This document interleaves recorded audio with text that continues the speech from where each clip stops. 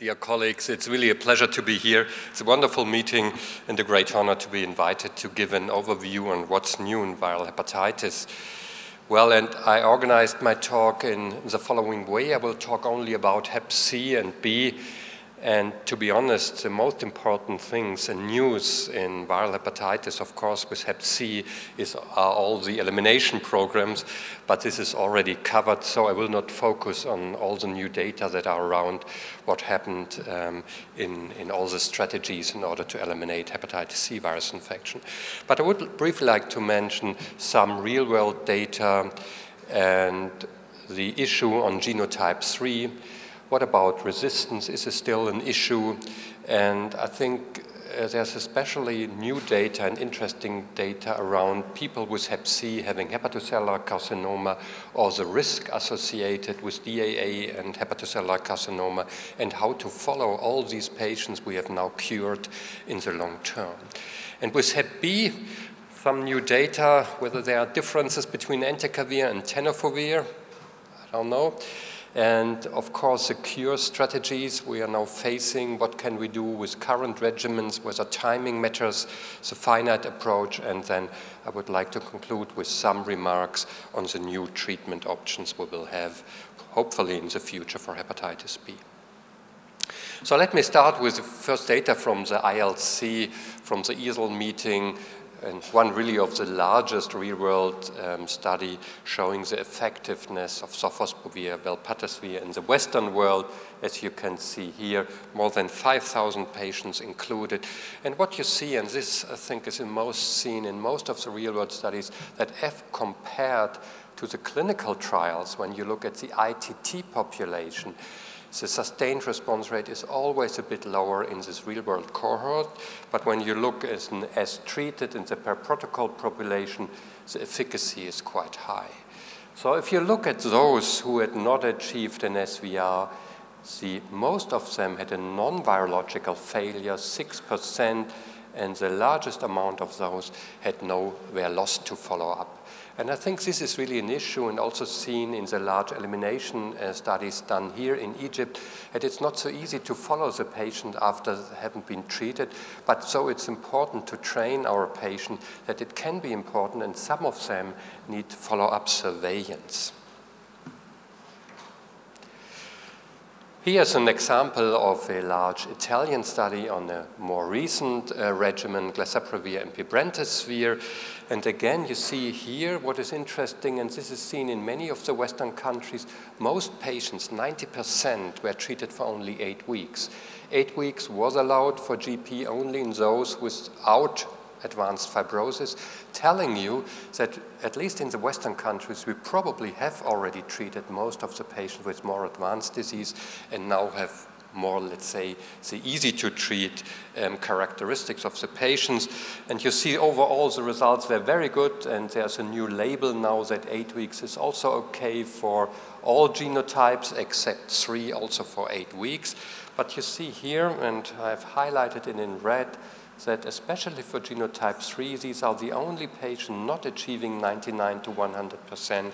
So there's still a question mark, what about a genotype 3? And again, at EASL, there was a large study from England trying to collect all the data they can get with different regimen treating genotype 3 infection. And you see that depicted and divided the data to those with moderate fibrosis or to those with cirrhosis. And it clearly turned out genotype 3 can be easily treated as long as no cirrhosis is present. If cirrhosis is present, you have lower SVR rates if you only use Sofwell, but this can be improved if you add ribavirin. And for GP, when you go for 12 weeks instead of 8, you may also achieve similar SVR rates. So the question is really how to best treat nowadays genotype 3 infection. It's the probably most problematic genotype we have to treat now. And there's one controlled randomized trial I would like to share with you.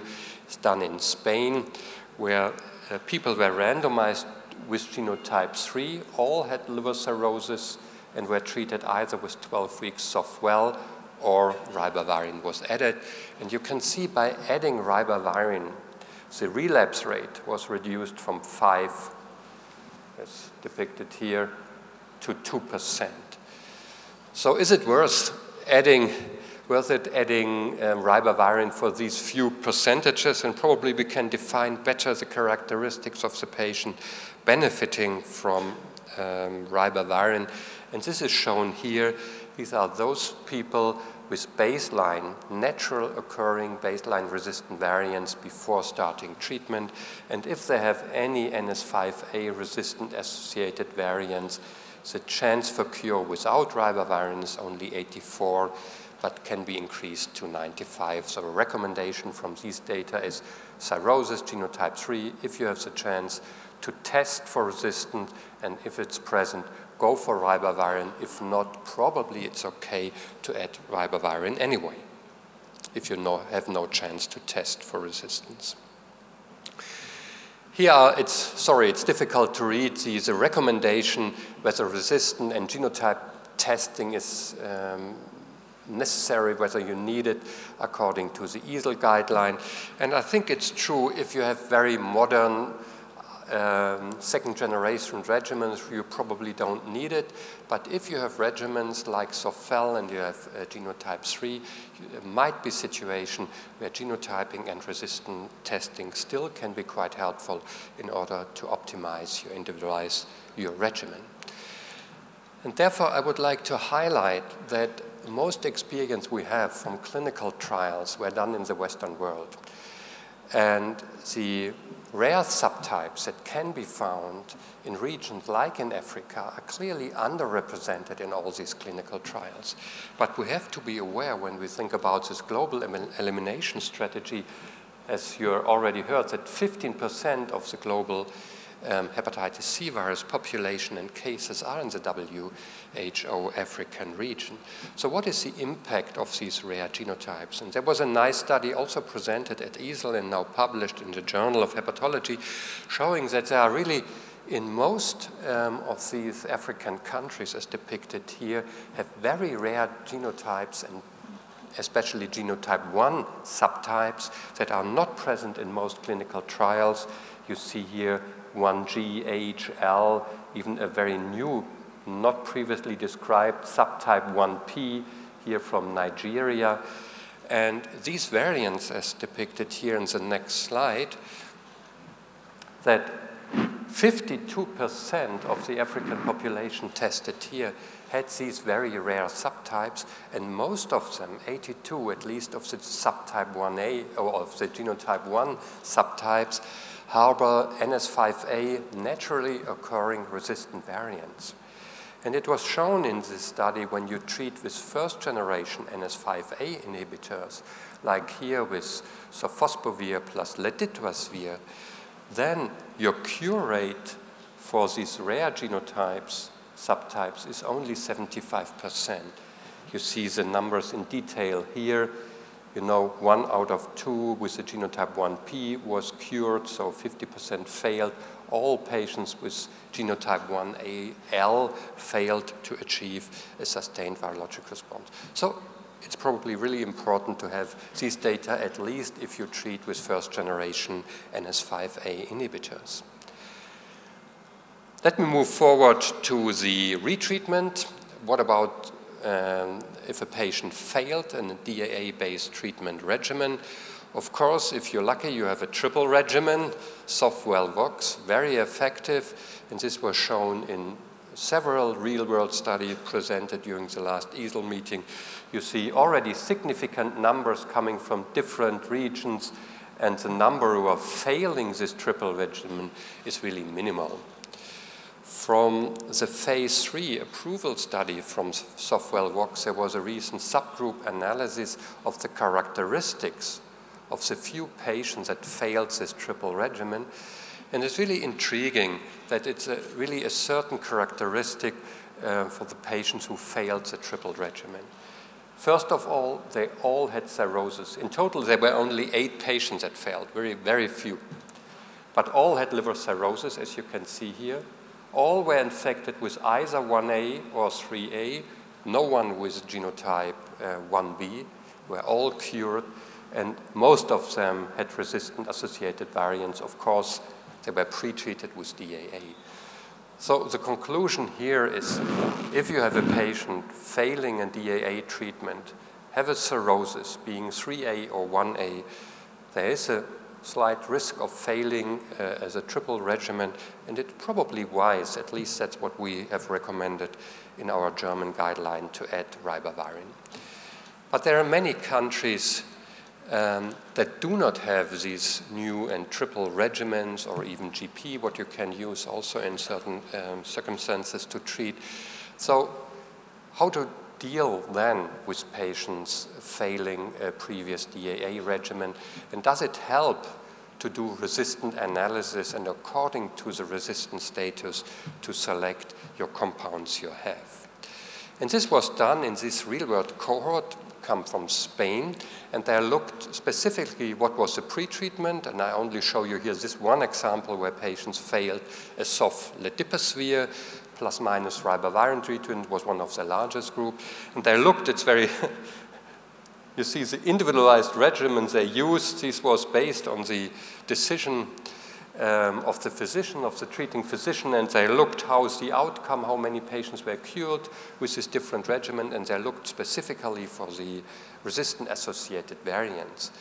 And here they came up and provided some evidence how to use resistant data in order to achieve SVR rates more than 90% in countries with limited access to new DAA combination. And their conclusion were, if there's no NS5A resistant found, so only protease inhibitor NS3 resistant associated variants, the combination of SOF plus an NS5A plus ribavirin is okay. If it's type 3 with only the Y93H, you should go for SOF velpatasvir plus ribavirin for 24 weeks. If it's an NS5A plus an NS3 RAS, treat with a triple regimen and add ribavirin. This is if you do not have GP or the SOF Velvox as a rescue regimen. Now I would like to move forward to the situation of HCC in combination with a chronic hepatitis C virus infection, and the question is what we should treat first, the tumor or the infection, and what about the risk of HCC recurrence after DAA or in cirrhotic patients when you treat with DAA? Is there an increased risk of developing cancer?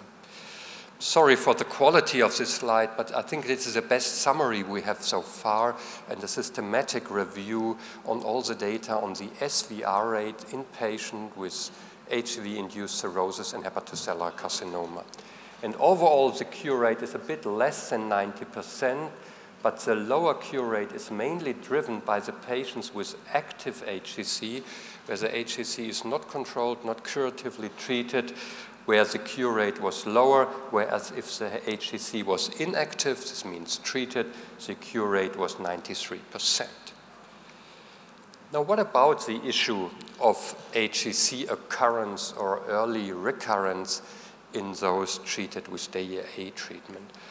I think we have now very good data showing that if you have the overall population of patients treated and you compare cirrhotic patients treated with DAA in comparison to interferon, indeed, it might slightly, the blue curve is a DAA treatment, the incidence of HCC might be a bit higher as compared to the interferon-based treatment. But the reason is that these patients were more sick as compared to the interferon era. If you weigh the data according to the severity of cirrhosis, you do not see any difference anymore. And there are interesting data if you look retrospectively with a specific MRI protocol. So you have diagnosed the HCC after you have the DAA treatment and you cured the HCV infection, but an HCC developed. And in some instances, people had an MRI before. And with this new technique, the colleagues were able to show that nodules were already present before start of treatment. So the question is, do the DAA accelerate if their nodules are present And this is what the Spanish group feel and believes. And again, they published a paper and say, well, probably overall there's not a big issue and a high risk, but if patients have non-categorized nodules, then the risk is 3 times higher to develop HCC after DAA treatment, and they still believe that DAA therapy elicits a mechanism that primes emergence of HCC early during follow-up. However, I think the most important point is outcome of the patient and survival.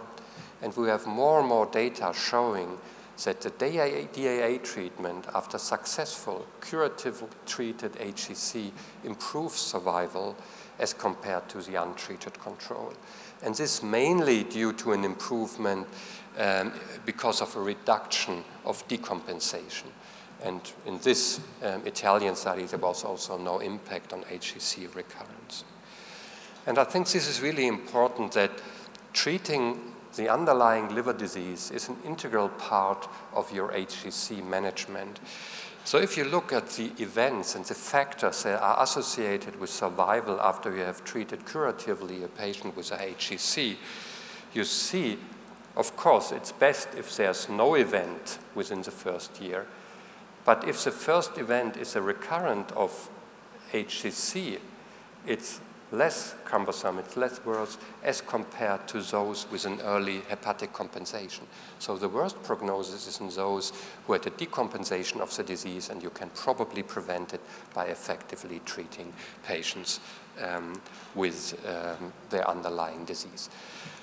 In interest of time, I wouldn't like to go to these AGA clinical practice update expert review panel, let's say, recommendation, but they clearly state that you should treat, and probably DAA therapy should not be withheld from patients with complete response to HCC therapy, but it can be deferred to 4 to 6 months to confirm the response to HCC. I think still a debate what to do with those with an advanced disease, and this is highlighted here. This must be an individual decision whether in this situation, according to the expected life expectancy of the patient, a DAA treatment should be recommended. So the last part, a few words on the follow-up. You know, patients, especially those with cirrhosis, are at risk of HCC development in the long term. And we have now very good predictors, and I would like to share them with you, who is going to have a risk, and we better understand why there is a persisting risk. There's a quite nice study showing that during the long chronic infection, HCV induces epigenetic changes that are associated with the risk of HCC, and these epigenetic changes persist even if you cure hepatitis C, giving a good explanation why this happened. And the recommendations are clear throughout the world that if you have early stage disease, probably the patient needs no follow-up, but for all those with more advanced disease, you need follow-up. And patients are especially at risk if the cirrhosis is more advanced. And the typical risk factors are a low albumin or platelets here below 120. So the risk, the yearly rate of HCC increases up to 70.4, so you can calculate your individual risk for the patient.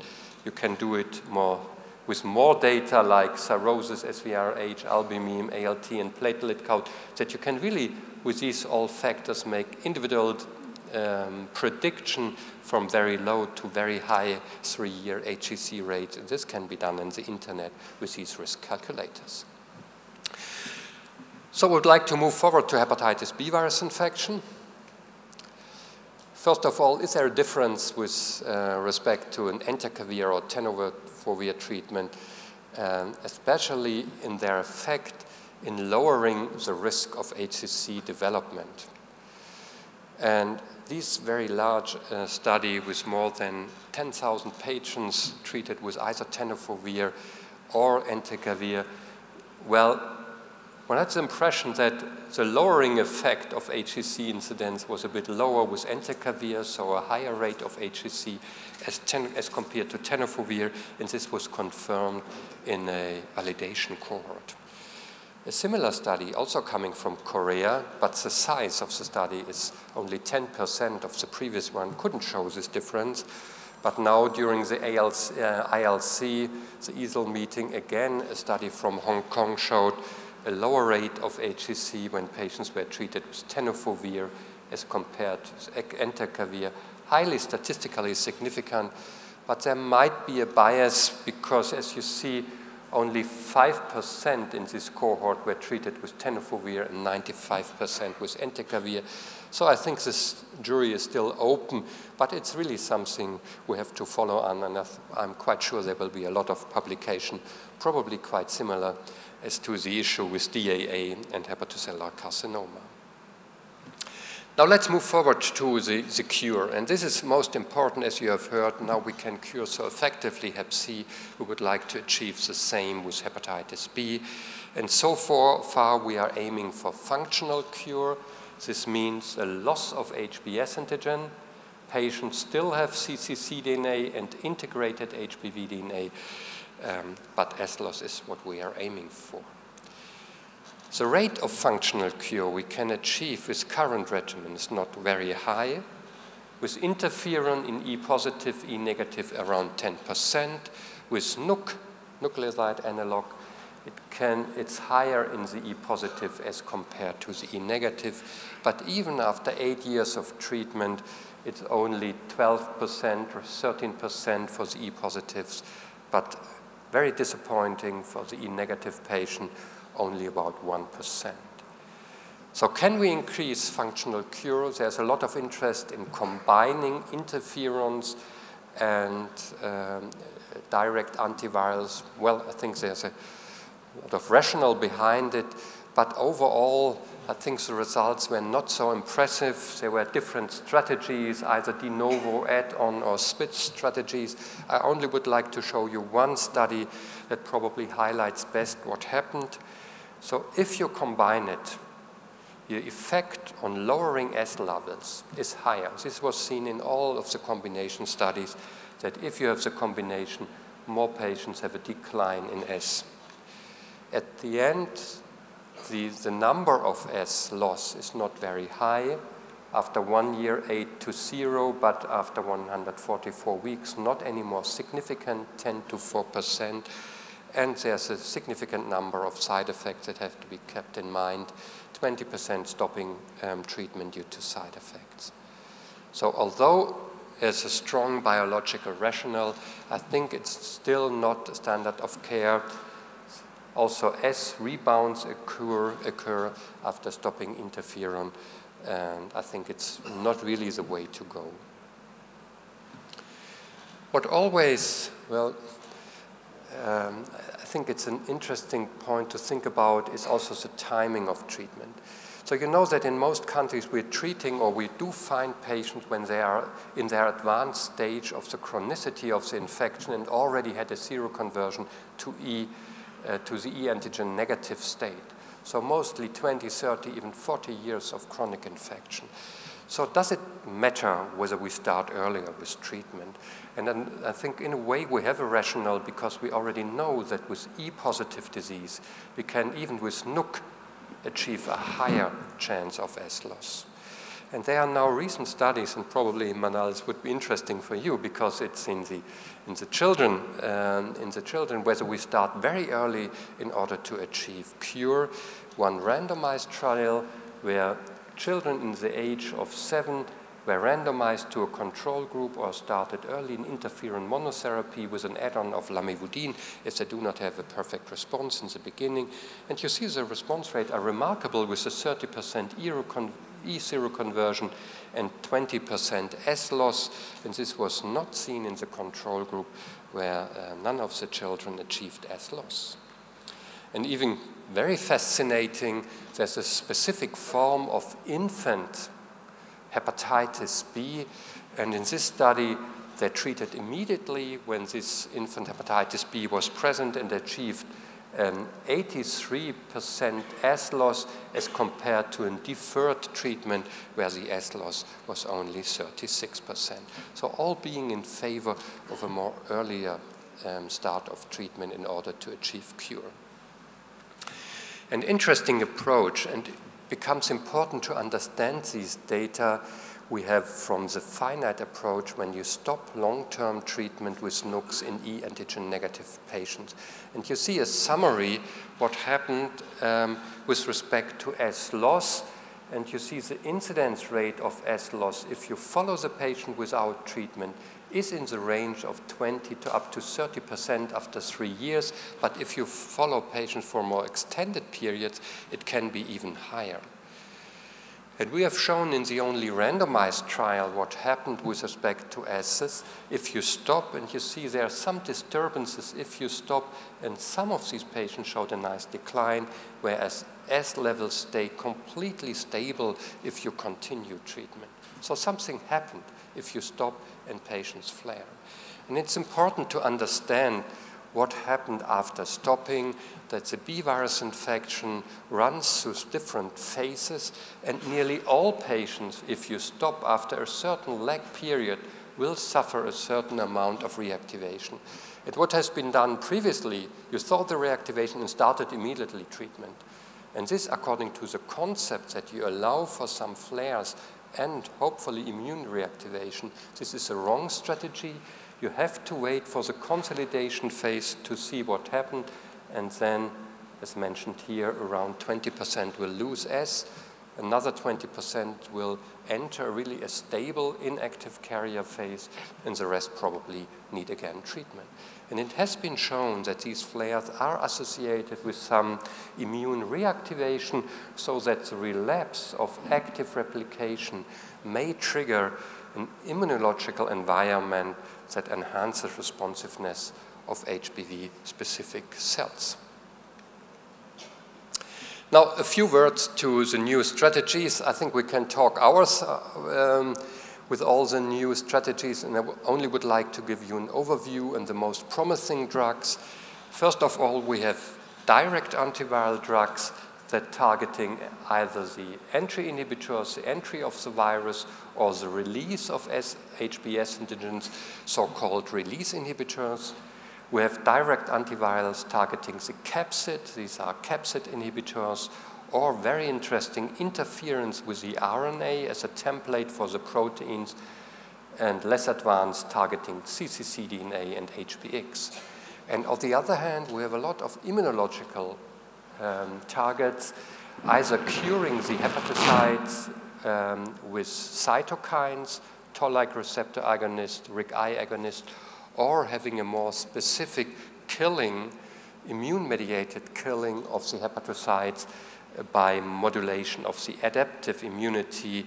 And here we have checkpoint inhibitors, T-cell engineering, T-cell receptor engineering, and also therapeutic vaccines. This is only showing you the long list. It's all early stages, many in phase 1, early phase 2. These are a list of direct antivirals being in clinical evaluation, and these are a list of the host target or immunological approaches being in phase 1 or phase 2, so all early days. More advanced are the capsid inhibitors, and they are different compounds that either interfere with the packaging of the pre-genomic RNA, so leading to empty capsids, or leading to an abnormal assembly of the capsid. So you have these aggregated or abnormal capsid as shown here. So a normal capsid looks like, and here by these capsid inhibitors you have this aggregation or abnormal looking capsids. There are early clinical data showing that when you treat with these capsid inhibitors, you can lower HBV DNA and also RNA. The HBV RNA is a transcriptional activity marker of the hepatitis B virus infection. But so far, not huge effects on HBs antigen. There's also the issue of resistance, so most likely you need combination therapies. And an interesting combination partner for the capsids are the interference siRNAs. And these are really very interesting targets because you can directly approach the mRNA, the pre-genomic RNA, so no viral proteins will be produced anymore. And if you reduce the viral proteins, this will help the immune system to recover, leading to a functional cure. And these substances are very effective. early phase 1 studies showing that within months of treatment, you can really quite effectively lower HBs antigen really by targeting with these drugs. And now we have phase 2 studies combining siRNAs plus capsid inhibitors. They are the nucleic acid polymers, the S release inhibitors.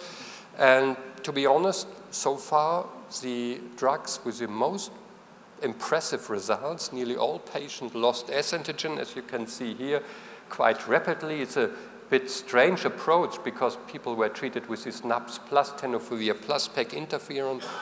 Most patients achieved in serum anti-HBs quite rapidly, very high levels. HBV DNA came down, but this was associated with ALT flares, significant ALT flares, up to 1,000 in nearly all patients. The authors believe this is immune-mediated, but I think we can't exclude whether it's also a toxic effect due to the inhibition of the release of the HBs antigen, so this has to be seen. The last word on entry inhibitors, they were mainly used in the Delta population, and during the ILC, they showed nice result in combination with interferon, median HBV RNA level, nice reduction, also some S losses have been seen, ALT normalization, so very good results. And from Pietro Lampertico's group in Milan, they showed an off-label use where he used high-dose Merclodex B, the entry inhibitor for cirrhotic patients with hepatitis delta. And you see here HBV RNA became undetectable, ALT normalized just by a monotherapy with this entry inhibitor, and tolerability was very good. But you have to give it subcutaneously every day. Well, I would like to conclude with a few words on the immune therapy. I already mentioned the different approaches with the direct immunotherapy with cytokines, with the indirect with cytokines, or the direct with therapeutic vaccination or engineered T cells, or PD-1 blockation. I think we need a combined approach here, and so far we do not have really strong data. Most therapeutic vaccines failed so far to show something, and it's also always a risk if you stimulate the immune system that you might have an overstimulation, and we know it from the PD-1 blockade from the immune checkpoint inhibitors that you may have a lot of autoimmune side effects in these patients. But this is the study I would like to conclude because it's really a kind of a proof of concept study for the first time that an immune checkpoint inhibitor was used in patients with chronic hepatitis B. All patients were virally suppressed with a nucleoside treatment, and they received just one or a second dose of the immune checkpoint inhibitor. And you see with the higher dose there was some S decline, and one patient who lost HBs antigen quite rapidly within weeks, and you see what happened. And I think this is certainly the proof of concept that we can achieve something by immune modulation. After the nivolumab treatment, the patient developed a flare, although HBV DNA was suppressed, and this flare was followed by an S decline and we saw some simulation of the T cells. So with this lots and probably promising results, I would like to conclude, and thank you very much for your attention.